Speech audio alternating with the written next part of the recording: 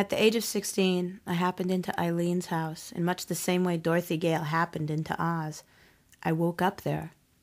I had no idea where I was, only that I had a terrible hangover and was staring up into a crystal chandelier in a room that smelled strongly of spilled vodka. That day I hung out in the kitchen, sipping mimosas and listening to one of Eileen's daughter's accounts of her recent chin job.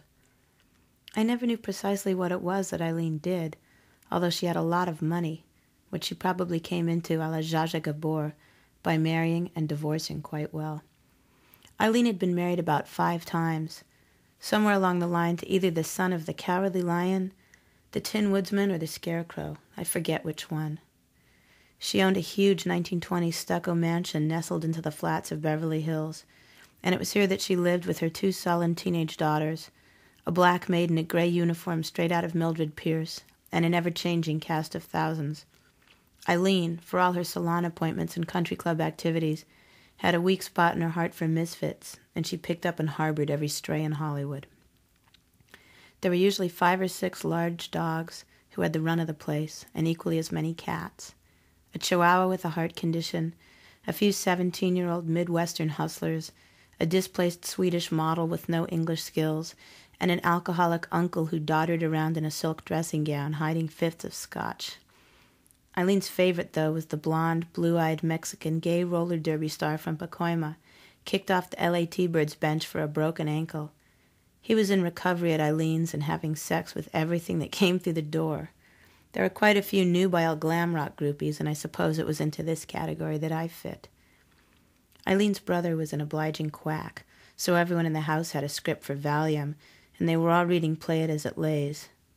No one actually worked, but they were all expected to pitch in and help out, like making runs to Smart and Final for wholesale booze and bulk dog food, or at least changing the sheets in the guest rooms. "I ain't touching those," the maid would sniff, her eyes glued to General Hospital. It was always a big event when a sightseeing bus would pull up in front of the house and everyone that was in the living room would run out and moon it. At night, we'd all go dancing at places like Gino's 2 or the Other Side, and spend the next day cattily rehashing the previous night's scandals. I began cutting school in the afternoons to witness the goings-on. It was exciting stuff for a 16-year-old.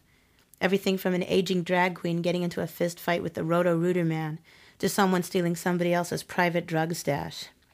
Pretending I'd seen it all before, I got the education of a lifetime in degeneracy. I mean, Jacqueline Suzanne couldn't come close.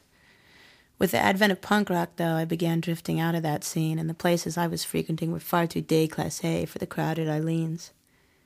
Occasionally I bump into someone from those days or hear scattered tidbits through the grapevine.